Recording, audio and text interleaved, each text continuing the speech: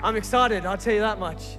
I think I'm particularly excited because as a church, we've been reading through the book of Acts and it's been so powerful, right? And the more I read the book of Acts, I would say, maybe excited is not the word, I would say I'm expectant. Because the more you read through the book of Acts, what most theologians agree on and most Bible commenters will say is that Acts has 28 chapters, but it's not a definitive finish.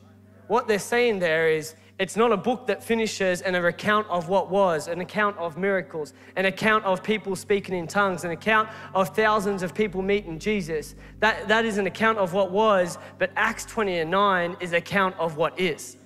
And I get expected, not just excited to preach, but expectant, because as our church gathers around the book of Acts, it brings us to this fact that, you know what? We're living in those days right now.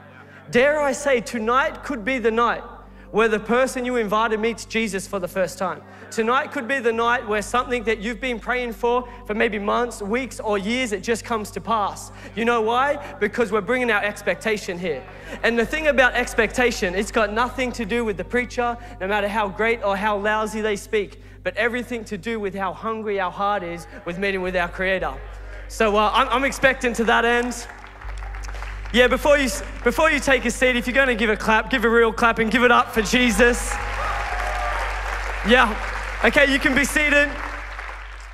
As you do, would you turn with me to the book of Acts? That was not 2 minutes. The book of Acts, chapter 2, verses 42 to 47. I love this passage of scripture. Acts chapter 2, 42 to 47. As you turn there, I just got to say I'm so humbled and honored to be preaching on the platform where I've been watching the majority of my life and inspired by preaching and teaching that really has changed me. So to be up here is kind of surreal. And God is going to do what God is going to do. So it says this, the fellowship of the believers. They devoted themselves to the apostles' teaching and to fellowship, to the breaking of bread and to prayer. Everyone was filled with awe at the many wonders and the signs performed by the apostles. It says all the believers were together and had everything in common. What a picture of unity, right? Not that they were the same, but they wanted the same thing. It goes on in verses 5. They sold their property and possessions in a Sydney market. Wow. No, I'm just kidding. They sold their property and possessions to give to anyone who had need. Each picture of sacrifice right there. Every day they continued to meet and gather at the temple courts. They broke bread in their homes and ate with glad and sincere hearts, praising God and enjoying the favor of people. And verses 47 said, and the Lord added to their number daily those who've been saved. It actually says that a plethora of time throughout the book of Acts. It says 3,000 people were added to the church that day. 5,000 men came to meet Jesus that day. And you read this theme throughout scripture, and what you're seeing is the early revival breakout. Jesus ascends to heaven, says, I'm sending you a helper being the Holy Spirit. And then what I want to focus on tonight is not so much the acts of what happened, although they are amazing, but how the early believers got there. So if you're taking notes, and I hope you are, you could title this one or two things. The first title is Spiritually Healthy Christianity. Sounds wholesome, right? Spiritually healthy Christianity. You know why? Because, revivals are great, but revivals are the prize. The goal is being more like Jesus. The goal is being closer to him every day. Or I like this title a little bit better because it's revival season. It's the book of Acts, a recipe for revival. Let's pray. Jesus, Lord, I thank you right now that we have the opportunity to gather around your word in your house. Lord, I pray for every person here, Lord, that the hearts are receptive and reactive to what you want to do. Lord, I pray that as I'm speaking, Lord, that you speak to each and every person here, that we leave completely different. Lord, that we exit this room different from the way we entered in the mighty name of Jesus. And everybody said, Amen. Also, if I could add to that prayer, I would say to Jesus, if we could be vindicated, the New South Wales Blues, from the robbery that happened on Wednesday night. That's just not okay. Anyway, that's neither here nor there. Is anyone familiar with the term of a bucket list? Okay, for those of you who aren't, it's when you write things you want to do in your life down. How do I put this? Before you go to be with Jesus. That's for the rest of your days. The things you want to do before you don't do anymore, okay? That's what a bucket list is. I've never written one down. That's not really how I do things, but I've got things in my head growing up that I always wanted to do. As a kid, I always wanted to go to the United States of America. You know, back then I was like, America. It's like now I'm like, America. It's different. But I wanted to watch an NBA game. My wife is American. I love that country, just a disclaimer. I wanted to watch an NBA conference finals game. So I was there 2013 watching my team, the Oklahoma City Thunder. Nobody cares. Okay. Yeah, we had the dream team, KD. I mean, we had Harden, we had Westbrook, and we had everything but a title. Yeah. Again, nobody cares. I go to the game and it was everything I dreamt of. You get in there and like the room is loud. Americans are proud people, you know? You walk in and they just sing the anthem for no good reason, but just to sing the anthem. Like, if it was church, I would tag the anthem on, I reckon. Anyway, and then you get to the game and then like the halftime show. It's not like our halftime show here where it's, you know, it's like the kids giving it a go. It's like the under sixes version of the sport and you're like just wasting time. It's like an actual show. But as you're there, they're showing the trophy of the team and what they're going to get. And I know I'm speaking to a very academic, a very well-educated crowd right now, a community, if you will. But let me ask you a question. Where do you think the athletes, the professionals, were shooting that ball? Were they shooting it at the prize, being the trophy, or were they shooting it at the hoop for the points? Clearly, the second, the latter, they're shooting it at the hoop. And as I read this scripture, it popped out to me. Maybe we've made the prize the goal and not the goal the goal. Let me read what the David Guzik, he's a Bible commentator, actually my favorite from the Blue Letter Bible, said about the passage, Acts chapter 2, 42 to 47. He says, rightfully so. The people were mesmerized, even caught up in the rushing sounds of winds, the tongues of fire, salvations by the thousands, ... Can you imagine that? All remarkable events. But God's true ingredients to church growth is what followed after. The believers focused on God and God brought the revival. God brought the growth. And I just want to say, I mean, like Phil said it perfectly a second ago, we love the tree, isn't it? But no one's really interested in the seed. I mean, we love the success story, but no one's interested in what it took to get there. Because we're talking about a recipe for revival, and I'm also addicted to sugar. I mean, I love the lemon meringue, but I'm not really interested in the ingredients. Like, I'm not like, flour, man, I love flour. It's like, it's just doesn't happen. But kind of what I want to focus on is, yeah, I'm really funny. Kind of what I want to focus on as a church is what got us there. Like, I mean, like I said at the start, and I really want to harp in on this, before we see a corporate revival, we got to have an individual revelation. And I think if you peel back what's happening in the Bible right now, and you peel back every revival outbreak of the days, whether it's Azusa Street, or whether it's with John Wesley, or whether it's with Billy Graham, or all the greats, all the people we preach about and look up to, what I believe is if you peel it all back, there is just your average man, your average woman. And what do they all have in common? A heart devoted to Jesus. I reckon if you peel it all back, what you see is you see the mum waking up early, and you see the mum with tears coming out of her eyes as she prays for her son or her daughter or her husband or her friend who doesn't yet know Jesus. What you see is the dad, the businessman, the worker, as he goes to work, a heart devoted to God, so he doesn't cheat in his ways. No, but he puts God first in the way he conducts his business. And as you see this, we won't have time to go through every little aspect, but it says the first thing after all these amazing miracle works happened, this is what the Bible says. It says they devoted themselves. What did they devote themselves to? The apostles' teaching. That's the teachings about, that's firsthand account of what Jesus did, and to fellowship. And I reckon, church, I mean, trust me, I love the idea of packing stadiums. I love the idea of seeing thousands come to, and like works of the Holy Spirit. Like, it excites me so much. But can I just propose a thought to you? That's the prize. The goal is being more like Jesus. The goal is being more spiritually healthy. Because out of a devoted life, out of time spent in the Bible, you start to walk different, you start to talk different, your perspective begins to change, you begin to have patience and joy and kindness because you've spent time with Jesus. And this whole season in our church, as Phil has been talking about, is a church that is healthy will eventually grow. But we've got to get back to what really counts, and that's spiritually being healthy. And as this church, I want to encourage us.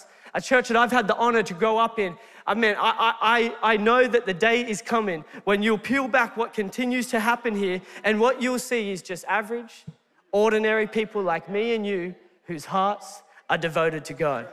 So with that thought, that's ingredient number 1. But for ingredient number 2, and it's only going to get better and better, you're going to have to listen to Shekeinah Hill.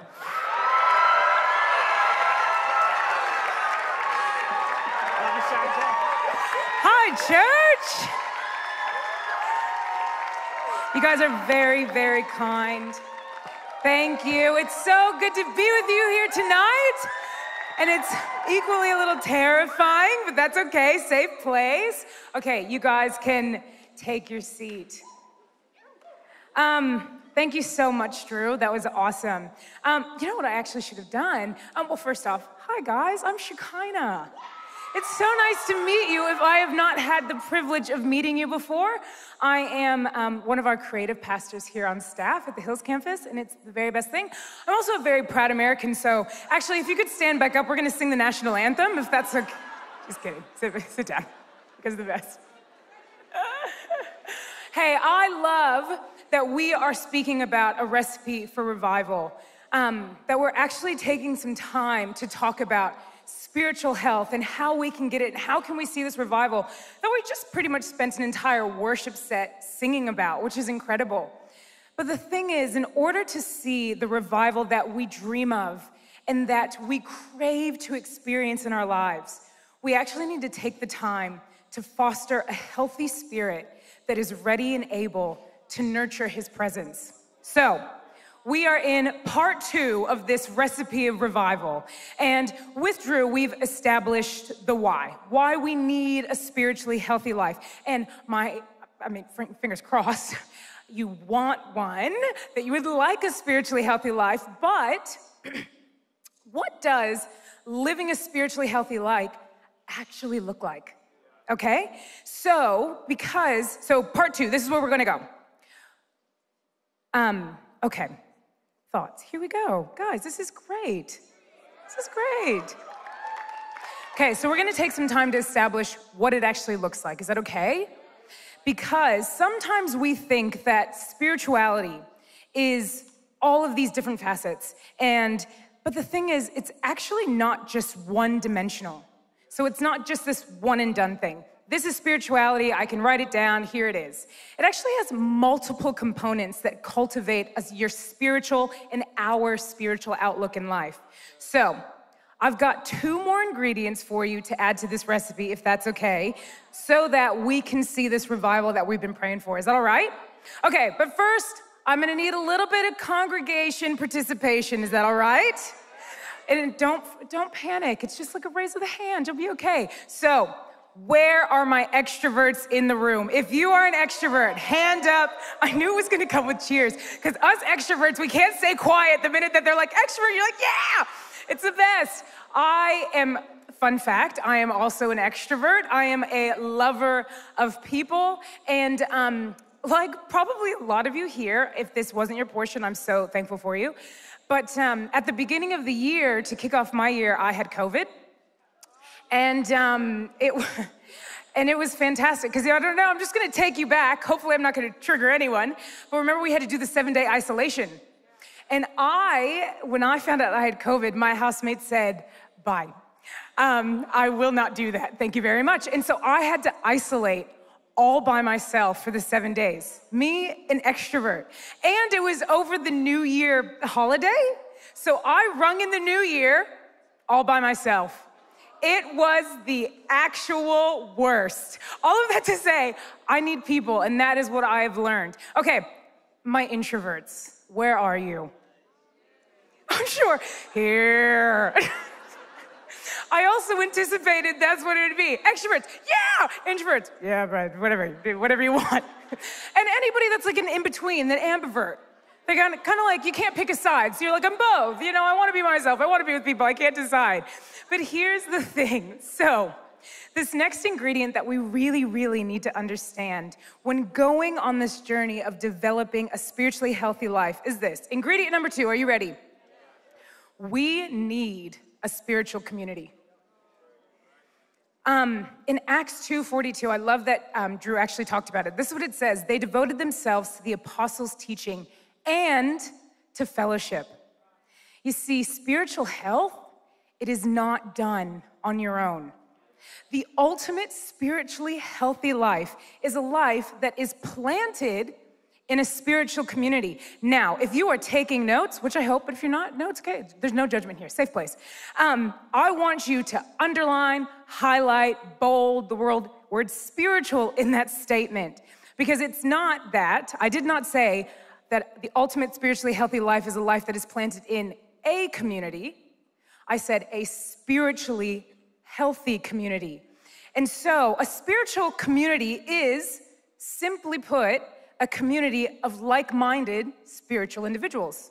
That's all it is. So the fact that you came to church tonight, your church community, that is a spiritual community. And how you can actually enhance that community is out there in the foyers tonight. We've got wood fire pizzas. We've got live music. You're welcome, Junior, shout out. There are things that are happening where you can actually get involved from a community perspective. Connect groups.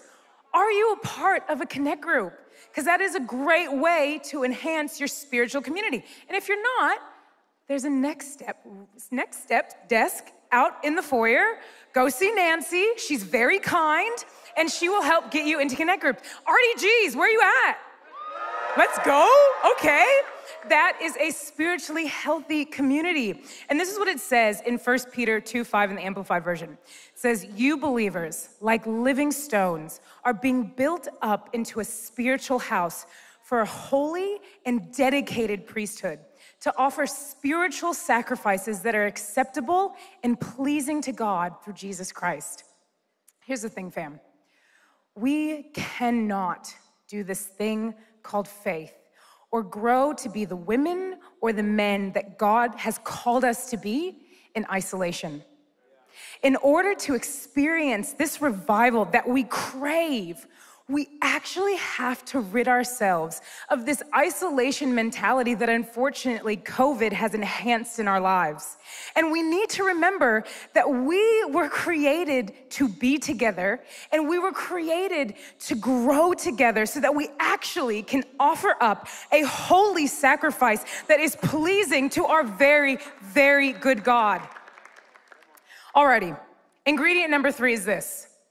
We need personal transformation.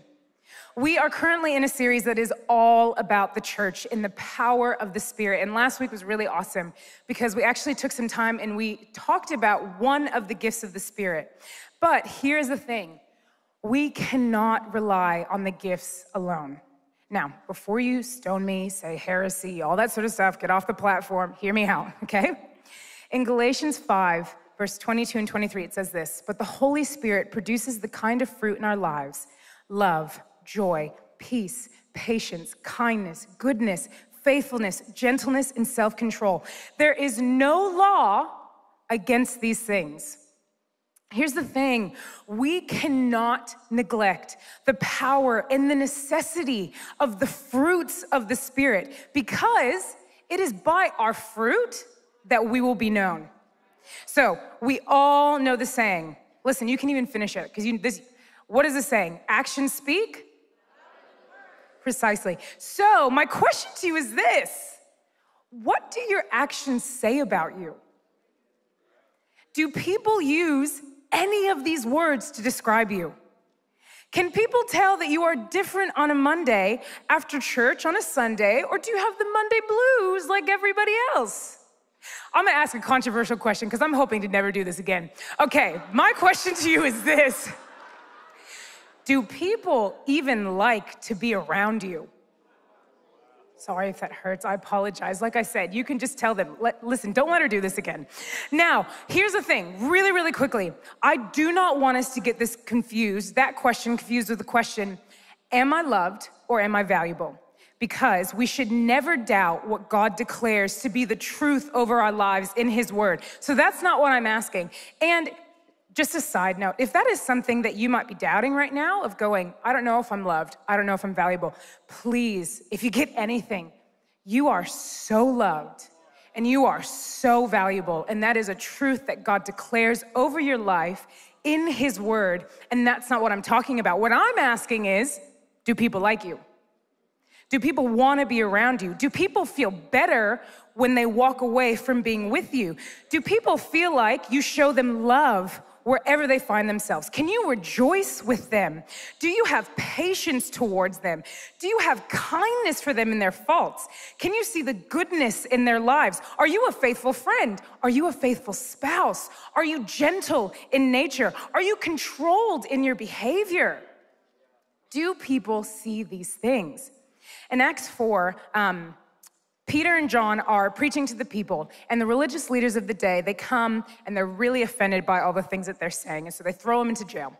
And then when they kind of go, okay, this is your time to speak up for yourself, Peter, who at this point in time, he is full of the Spirit, and he tells everyone the truth of who Jesus is. And then we come to this verse in chapter 4, verse 13, and says this: "The members of the council were amazed when they saw the boldness of Peter and John, for they could see they were ordinary men with no special training in the scriptures.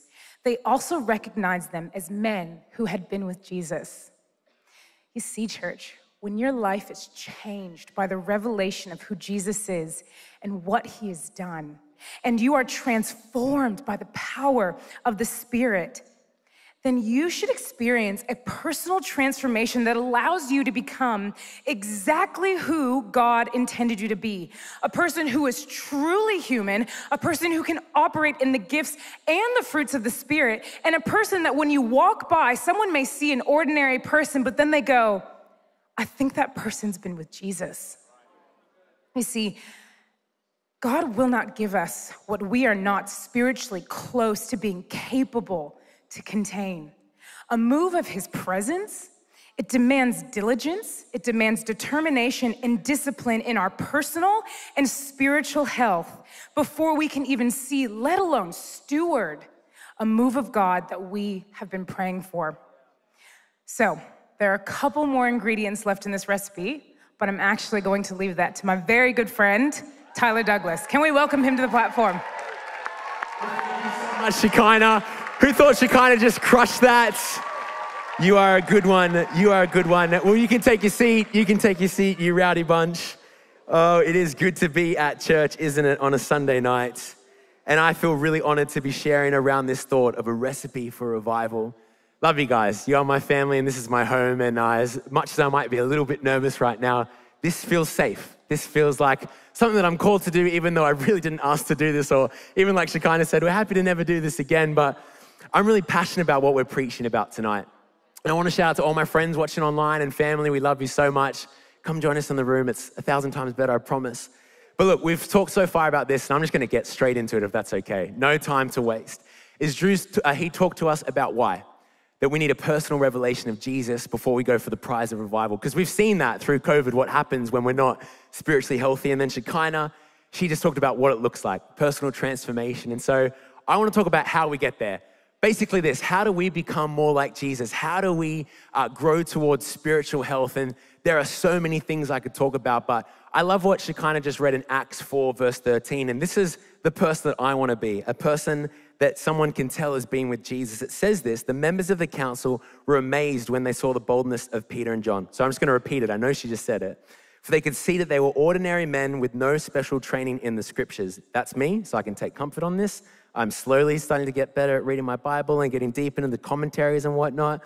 But they also recognized them as men who had been with Jesus. And church, if I can encourage you with one thing, that is how we're going to see spiritual revival take place within ourselves. If we can be people that are more like Jesus each and every day, that our friends and our co-workers, that they can look at us and go, there's something different about you. Just as Moses talked with God when he walked down from the mountain in the Old Testament, people could tell that he had been with God, that his face was shining. And what I love so much is that this is where it starts, that we know why, that we know what it looks like, that it's all about a personal revelation. It's all about personal transformation, becoming more like Jesus. But I want to talk about how. And I love that as in this season, our church has been focusing on health. Pastor Phil and Lucinda, it's been such an aim for us, and I'm personally loving it, and I'm feeling healthy, and I'm feeling refreshed. But I wanted to talk about just one ingredient, maybe a couple, but maybe just one tonight that we can focus on. I was thinking about talking about prayer. We were thinking about talking about Bible studies and fasting and communion. But the one thing that I wanted to talk about, this ingredient of how.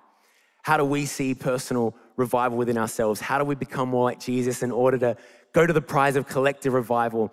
And it's simply this, it's through our worship. This ingredient of worship. If you see this, when we worship, we become more like Jesus. When we take time and when we glorify God, when we step into his presence, not only do we access his presence, but we become more like the source of spiritual health. And if you don't believe me, I'm gonna break it down for you in a second. I love that Dr. Hayden Nelson this morning preached an amazing word. He is a doctor, he has his PhD. He's just very humble about it. He doesn't like to tell people.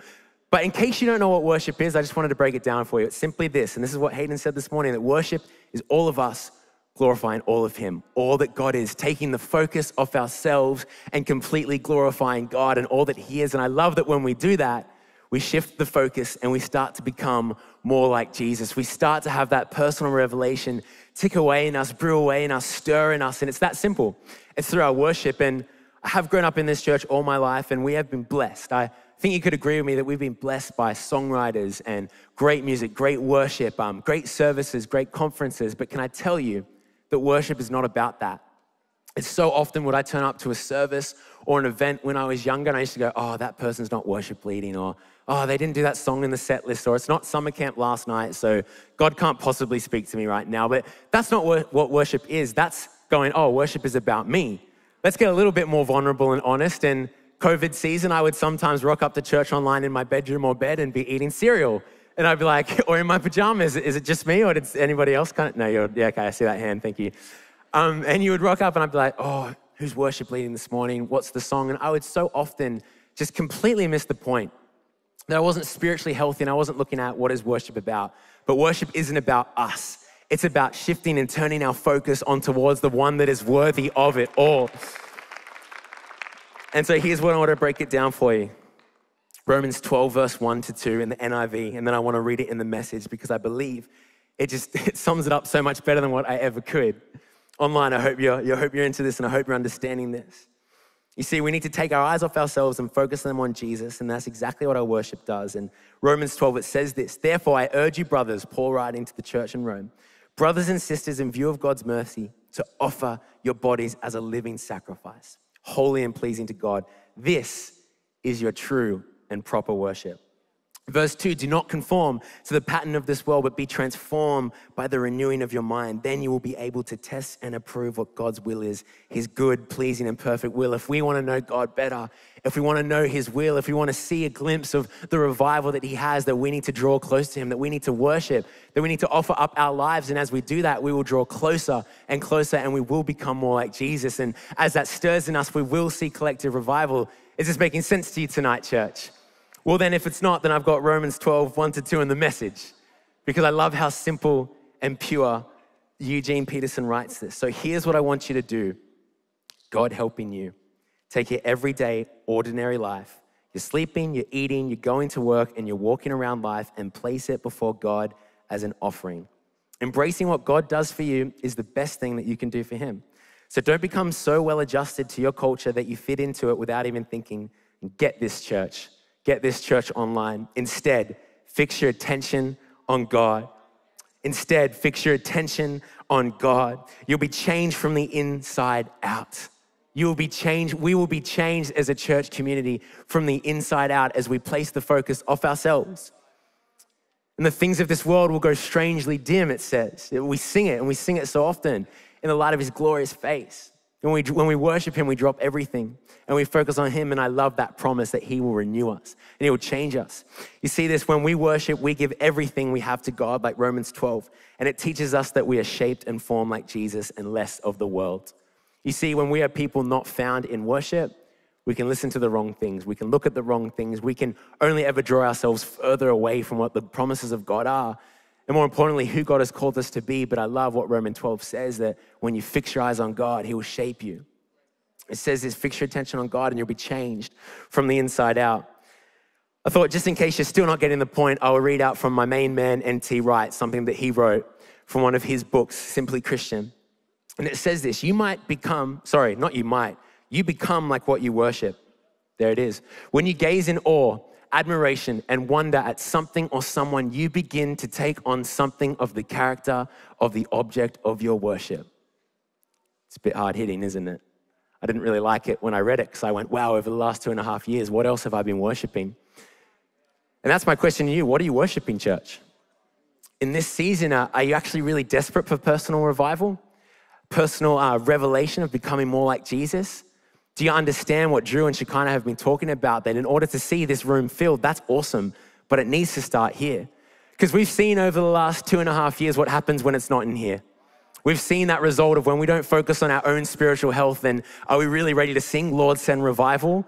Do it again over this land? Are we actually prepared to see that if we're singing it, if it's not right in here? So what are you worshiping? Are you worshiping that relationship? Are you worshiping that job, that income, that money? Is that defining you? Maybe you're worshiping the past. Maybe you're caught up in maybe something God did ages ago and you just can't let go of it, but maybe you need to. Or maybe you're too focused on worshiping the future. Maybe an idea or a dream that is, maybe it's, if all honesty, you know it's long gone, but you're caught up in worshiping it. What are you worshiping? And if you are, and you're like, maybe I've been worshiping the wrong things. Maybe I've been drawn away from Jesus. Maybe this personal revelation of stirring up personal revival. Maybe I'm far from that. Well, I've got good news for you. God loves you so much, and he's there to be worshiped. And it's this simple. Psalm 100 says, on your feet now, applaud God. Not on our feet right now, but soon. On your feet right now, applaud God. Bring a gift of laughter. Sing yourselves into his presence. Know this, God is God and God, God. Simple. He made us. We didn't make him. We're his people, his well-tended sheep. Enter with the password, thank you. This is how easy it is to worship. Enter with the password, thank you. Make yourselves at home talking praise. Thank him, worship him. For God is sheer beauty, all generous in love, loyal always and ever. That's as simple as it needs to be, church. As simple as it, if you go, how do I become more like Jesus? It's just worshiping, thanking him, praising him, telling him that you love him, just coming before him as simple and honestly as you can. It's that simple, and I love the most powerful songs are the ones that completely take our focus off ourselves. Personal testimony for me, I feel like God has been refining me, and we just got back from a holiday and I feel more passionate and on fire for the call of God. I want that spiritual revelation, but it happened a couple months ago when I was here. Matt Crocker was on platform and he was leading How Great Is Our God. Sing with me, how great is our God, and all will see how great is our God. He's the name above all names, worthy of all praise. All my heart will sing, how great is our God. And I don't know about you, church, but when I sing that, I can't help but focus on the goodness of God. And that's the glory that what we're aiming for and what we're running towards is how great is our God, that he loves us so much, that he wants to shape us, that he wants to do collective revival, that he wants to do a work in us. And all it takes is this. It's not some crazy mathematical equation. It's just worship. Yes, it's prayer. Yes, it's Bible reading. Yes, it's being a part of a community. But the one thing I wanted to make super simple tonight is that your worship can push you towards a spiritual revelation of becoming more like Jesus. I have a big passion and full of faith that we would see our youth ministry packed to the rafters, that this service on a Sunday night would be packed to the rafters, but not for the sake of numbers, but for the sake of people wanting to be spiritually just full of faith, full of the Holy Spirit. That our high school students, where's my wildlife people at tonight? Where are you? Where are you? Where are you? That we would have a young generation that's passionate about seeing their schools saved. I don't care about numbers on a Friday night at Wildlife, and I know that's not where we're at a church either. But I know if that we have young people on fire for God, and that's going to make a switch, make something different change in our high schools, and that's where it begins. So that's what I'm most passionate about. And so I'm going to close with this, and the team can come up. I guess we know that we have to worship God, but we have to know that what we're worshiping is what we'll become. But do you know who you're worshiping? Do you truly have that deep revelation of who you're worshiping? A good friend, a good mentor, a good pastor once said that the God you know is the God you'll show. And you're like, what does that even mean? The God you know is the God you'll show. Is that kind of what happened with Peter and John, that the Jewish council saw them and they saw Jesus. And that's who Peter and John were inclined to almost radiate off themselves, just like Moses, is the God that they knew was a God of love. A God that they could trust, a God that they could walk in the Holy Spirit. Do you know that there is a God that loves you? Do you know that there is a God out there that is so kind, so compassionate towards you, that wants to worship with you, that doesn't want just your praise and glory, but he wants to do a relationship with you? Do you know this God that we're talking about? I've got good news, bad news, and great news. As we kind of bring this to a close and we land this plane about this God, is that he loves you so much. That is really, really good news that he created you and I for community. Online, he created you and I to do relationship with him. The bad news is that we've all fallen short from this God. That we've made mistakes, we've said things, we've thought things, we've pulled out actions that have drawn us away. That's the bad news, but the great news is this, that God loved us so much that he persisted with wanting to be in a relationship with us, that he sent his one and only son, God in flesh, love personified, the love of God, Jesus, so that we could be reconnected with him, so we could understand the beauty and awe of our God, so that when we worship him, we go, God, thank you so much. You are worthy to be praised because of your son. But friend, do you know that God? Do you have a relationship with that God? And if I could ask you to just bow your head and close your eyes, I want to pray for people in this room that don't know that God. You know what, maybe two groups of people. You once did know God, you once had that relationship, but maybe you've slipped away. Maybe you haven't been to church for ages, or maybe you just trusted in listening to that worship song. Maybe you trusted in listening to that podcast, but you're here tonight and you go, actually, no, I think you're talking to me. I think I've actually lost my relationship with God. I actually don't know about the one that you're talking about. I don't know about the one that can stir spiritual revival in me. Well, I want to pray for you, and the other group of people that I want to pray for is those that have never accepted Jesus into their heart. That you actually don't know that God at all, that you may have walked in here for the first time, or you might be watching and tuning in online and you just stumbled upon this, or someone sent you this link. I want to pray for people in this room tonight that want to accept Jesus Christ as their Lord and Savior and come back into right living relationship in the Father. And so I'm just going to count to 3. And I just want you after 3 to raise your hand, and I'm not going to embarrass you. I'm not going to make you jump through hula hoops. I'm not going to bring you down the front. I'm just going to count to 3. If you want to accept Jesus into your heart, then I want you to lift your hand just so I know who I am praying for. 1, God loves you. 2, he wants a relationship with you despite all your mistakes. And 3, why don't you lift your hand if that's you? Across this room, if you want a relationship with Jesus, I see that's awesome. Yeah, amazing, amazing. Not going to rush this moment at all. This is why we do church. This is why Drew and Shekeinah spoke tonight, because this is the source of health. This relationship with Jesus is it. This is where revival starts. Thank you, Jesus. With your heads bowed and your eyes closed, if you're saying, yes, Tyler, can you pray for me? Well, we're going to pray together as a church family, from the front to the back, from side to side. And if you just want to repeat after me, this is purely just a prayer accepting Jesus into your heart. So why don't you repeat after me? Dear Jesus, come on, church family. Dear Jesus, I surrender all. I want to stop living my way. And I want to start living yours. God, I thank you for your son. I thank you for his death. And I thank you for his resurrection. Come into my life and help me to live for you all the days of my life. In Jesus' name, amen. Come on, can we give these people a round of applause? Right now, across the link as well in church, would you mind standing up right now with me across this place? As we conclude this service, and I'm going to hand it over to Sam. We've gone in a little bit of overtime, but I'm just following my global senior pastor, Phil. He just does it all the time. But hey, just to bring it back for 1 second, this is the greatest decision you could ever make, church. Online, if you made that, then here are 3 simple steps. We want to give you a gift of a Bible. Everything that we preach from, everything that this church stands on, its foundation is the Word of God. Get this into you, and you will continue to see a personal revelation, a personal revival, and you'll continue to become more like Jesus. The second thing I'd love you to do is to tell someone that you made this decision. Whether you're online, put it in the comments, or as you grab a Bible, make sure you tell the person. And the third one is this, is come back. Come be a part of this church. Come be a part of a church. We want to do community with you. We want to do life with you because it's better together. Amen? Amen. Well, we love you so much, church. Thank you so much for listening, and I hope and pray that blesses you and that we would grow towards personal revival. Pastor Sam.